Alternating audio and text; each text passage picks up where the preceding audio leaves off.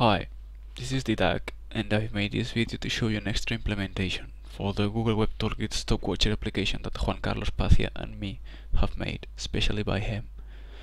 Google Web Toolkit is a framework developed by Google, whose functionality resides in creating web applications using Java code, which is translated to HTML, CSS, and JavaScript during the compilation.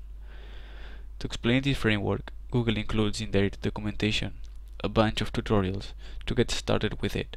One of those tutorials, and probably the most popular of them, is the StockWatcher application. In this link, you can get started with it and learn how to code this little application of Google Web Toolkit. And here you can download the final result. After developing it in class, following the tutorials, we have added a new implementation. It consists basically in the addition of a history of stocks and its representation in a chart which graphically shows the result of each stock, both in value and time. Before explaining it, I want to show you the final result. So if I add stock, let's call it hello, you can see that it is represented graphically in the chart. And the same happens when I add more than one. When I delete one of those stocks, you can see that it disappears from the chart. So we can see the buy stock has disappeared.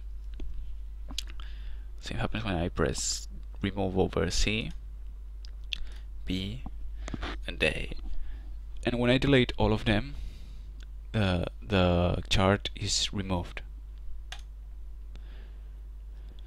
So in this image, you can see the basic scheme of the new implementation. It consists in a hash map called al_históricos, which contains a bunch of key and value pairs where the key is the name of the stock, also known as symbol, and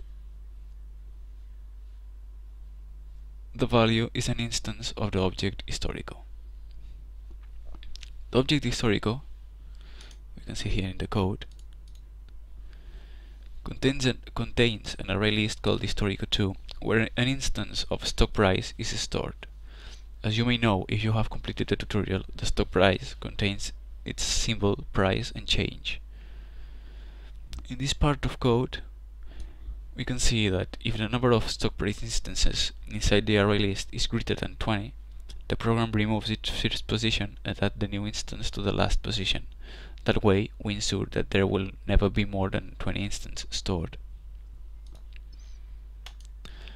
So after all the new stocks are stored in the array list and hash map containing the stock price instance, the chart is drawn using this function, which contains the logic to draw it. This is using a library from Google called Google Chart Tools, which lets us, as you can see, create our own charts. There are different options to represent graphically results.